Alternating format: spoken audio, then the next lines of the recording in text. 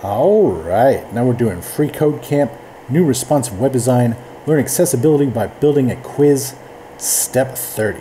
All right, so now we're going to add an ID to all our radio inputs so we can link our labels to them.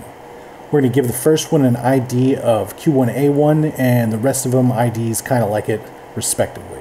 All right, so first things first, we're going to come over here to this first one. We're going to say space ID equals empty string, and then we'll put this Q1A1 in there, just like this. Then we'll take it from the end of the double quote to the end of the second single quote, copy it, and then we'll paste it after every one of these double quotes from radio, all right? So, oops, not that way, like this. All right, so now this one's Q2A2, this one's Q2A1, this one's Q1A2, and that one's cool. So let's check it. Looks good, and submit it. All right, now we're on to step 31, and we'll see you next time.